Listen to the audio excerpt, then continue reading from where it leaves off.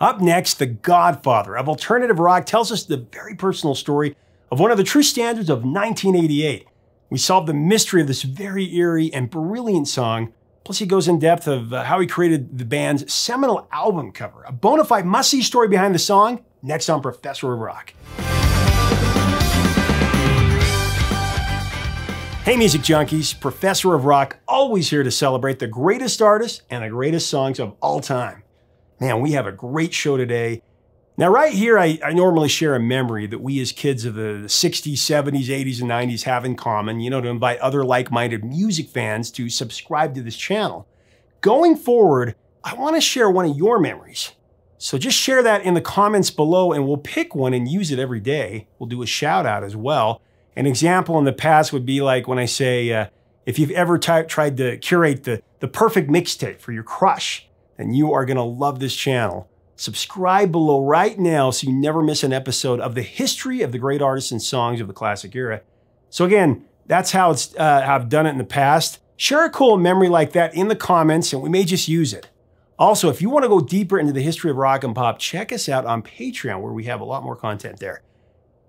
Farrell of Jane's Addiction. Just one of my favorite interviews that I've ever done. And I'm coming up on 600 interviews. Actually, I may actually have passed that already.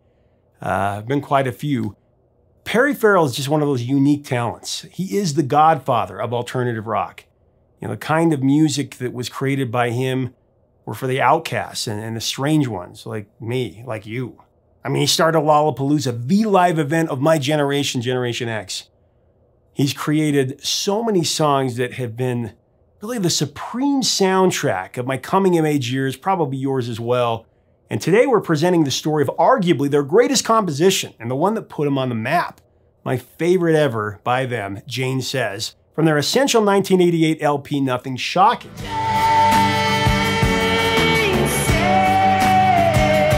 Fortunately, due to YouTube policy, we have to blur the part of the controversial cover, but it's a brilliant cover that Perry actually created with paper mache, and he tells that story in our interview. Very interesting.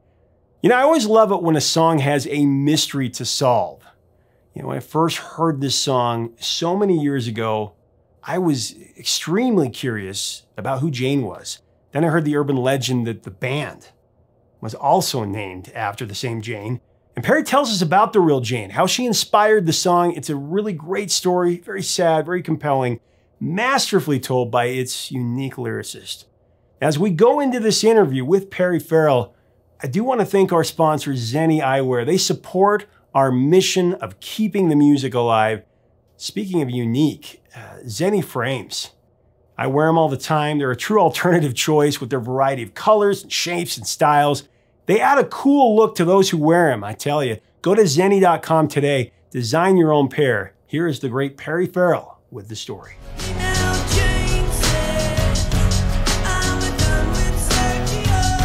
Jane Says that really helped people identify the human side of addiction. And then also the way that you lyrically talked about that, you could tell you had a true love for her as a human being. Well, yeah, she Tell was... us about Jane Says. Okay, so Jane Painter came from, I think, Scottsdale, Arizona. Yeah. And she was actually a very clever young lady. She went to a college, an all-girls college. And she had a knack for writing. She enjoyed literature. She turned me on to the art of drinking wine in the afternoon with cheese and crackers. Like, she was kind of sophisticated. Yeah. Except she had this wild side to her. She was running away from mom and dad, out to California.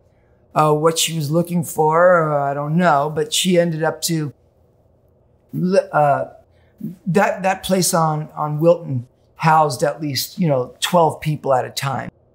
The way I got it, to tell you that story that you've been waiting to hear, I had no other way to get this, so forgive me for what I'm about to tell you, but I pretended to be a gay interior decorator. Because the guy, when he saw me, I had long dreadlocks. I didn't think there was any way I was gonna get a house. other than to say, you know, I'm just a flamboyant gay guy who loves to, and I'll be good to your house. I'll interior decorate the place and it'll be great. No harm. They had no idea that I was actually a wild, you know, rock and roll star kid, you know? Right. And there was going to be intense parties, you know, and a rehearsal studio in the back there that the cops would come every 3 days to shut us down. And Jane lived there too. Well, Jane lived there too. She was a friend of Eric's. So what would happen is like once a month or once every few months, somebody would crash and burn and have to go back home or couldn't make rent. And so I was constantly like trying to find people, constantly trying to find people to, okay, you know, Ed's gone. Ed and the Python and his girlfriend are gone. So we need somebody, so that, you know, eventually Jane came to our lovely abode. So Jane came in and I got to know her and we started partying together like we all did at the Wilton House. She really was fond of heroin. And so she started going out with this kid. It was a little Mexican kid. Sergio, who was dealing to us all. And eventually, I don't know whatever happened to Sergio. He kind of just disappeared, so he probably got taken off the street. Jane, I lost touch with her, but she was fun. She was a fun girl, you know. She ended up... She used to wear the wig.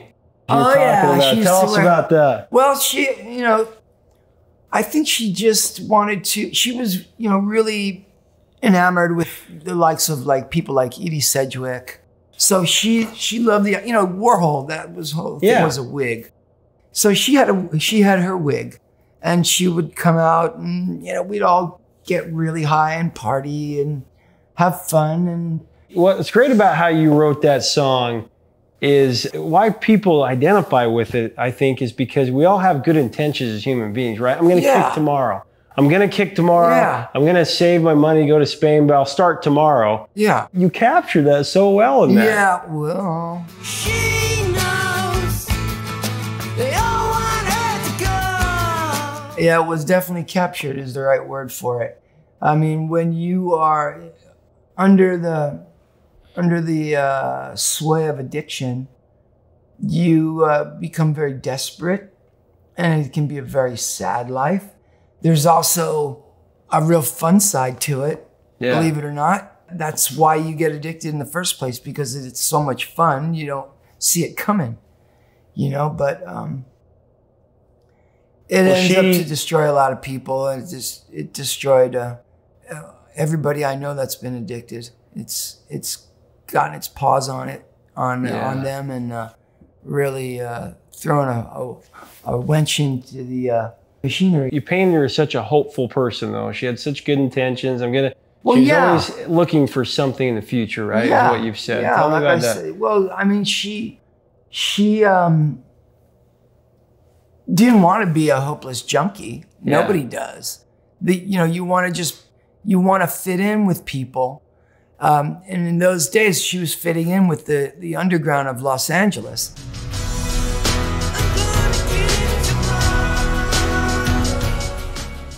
You know, that was the days, that was the era of alternative music and Jane's Addiction.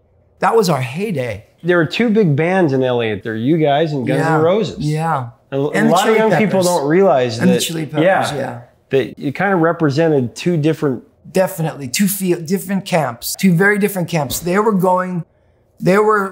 maintaining the, you know, that hair metal ethic. But I will give them credit. They partied very hard.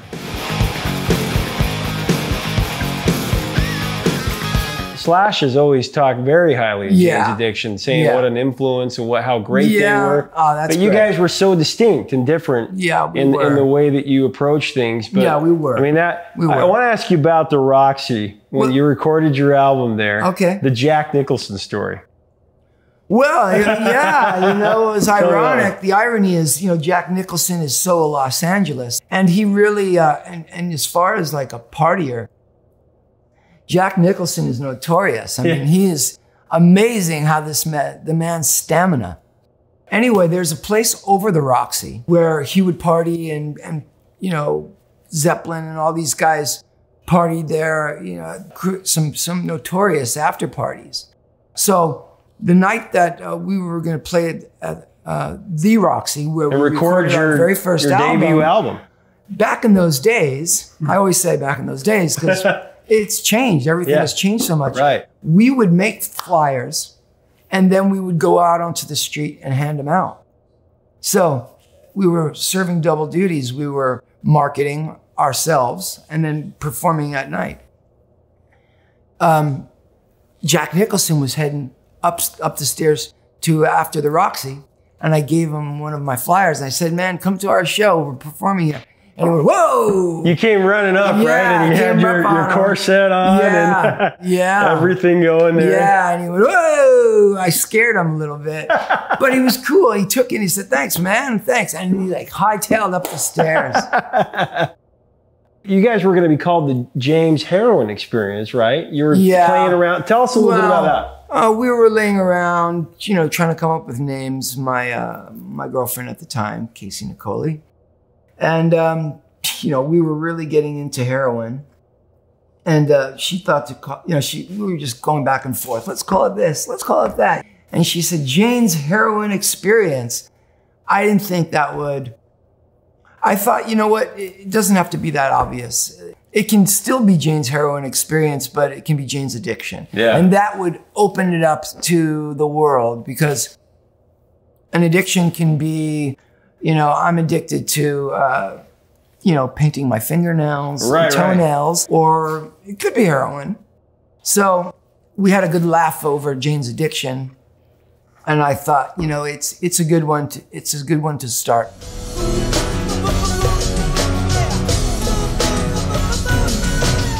I want to ask you real quick about this album. Take us through, especially the cover, because this is one of the great all-time covers.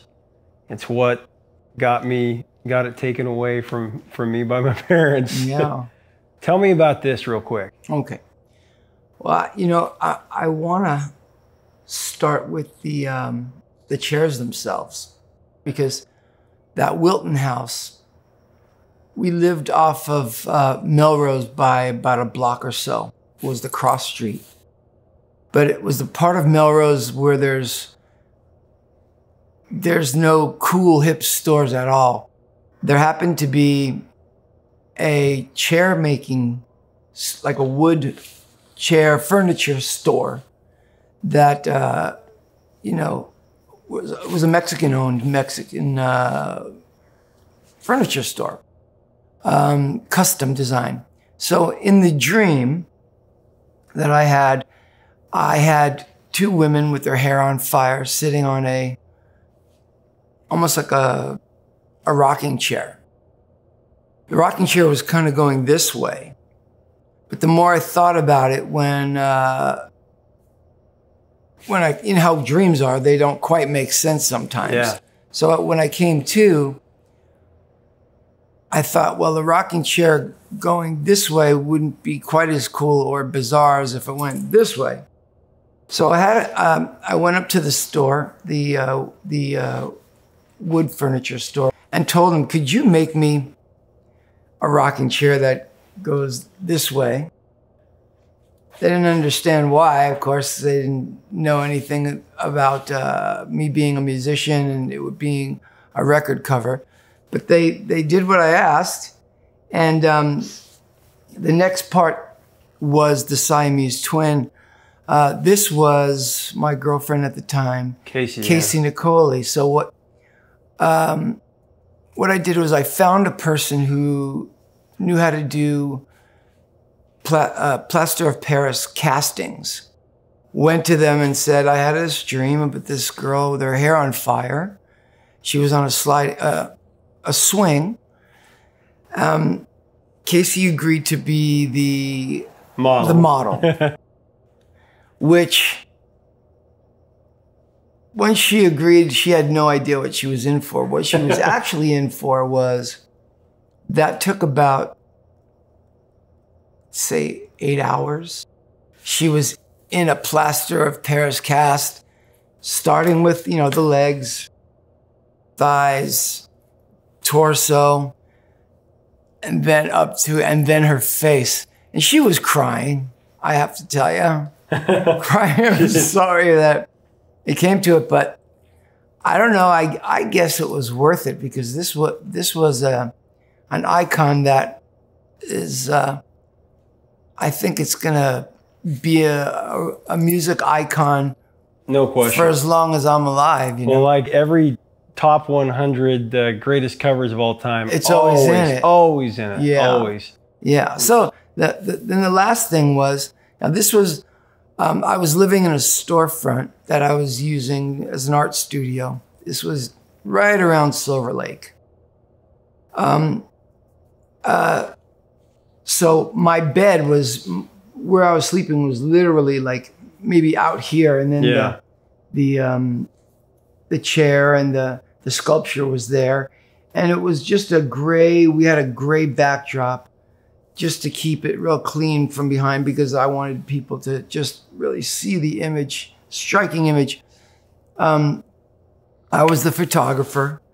I never really had done much photography, but I mean, I tried it many different ways. I tried shooting it in the daytime, tried shooting it at night, and through trial and error. And then the hair was rubber cement. There was actually no hair. I made this beaded drop that goes around her. Those beads they're like plastic beads to kind of give it the idea of it, like it might be a hat, beads falling off the end. Because I had made hats like that I'd wore. Actually, yeah. Yeah. See those beads? Oh, yeah. I made this hat. Yeah. So this hat was made out of pipe cleaners. Really? Yeah, those are white pipe cleaners with some black in there too. And then I took a brooch and put it on there. But and then I took African beads and silver beads and hung them off the hat. That hat is a homemade hat. Is that cool? I love it. All right, so the rest of the beads I put over here on the sculpture. And then I just globbed not plaster of Paris, rubber cement on the head, which was precarious because the head started to boil up. I painted it too, you know, like what they call, I think it's called gouache, which is a base of white. So it's very white paint on there. Can't tell what the color is because it had this kind of silver finish to it. But so I'd light it up on fire, run back, take the picture. And I did that for as many times until the head started to boil up over there and I wasn't able to use it anymore. So I'm lucky that I got the shot after all. And then these, I did the cover, you know, from start to finish, the lettering and everything else. This is in LA. I don't know if you still see them, but it used to be you could drive around and they used to have these cowhide rugs. Oh, okay. And it was just so reminiscent of LA to me back in the late 80s, early, mid 80s, late 80s. It was so reminiscent of LA to me to always see these guys selling these cowskin rugs on this. They were on La Brea, see them on La Brea.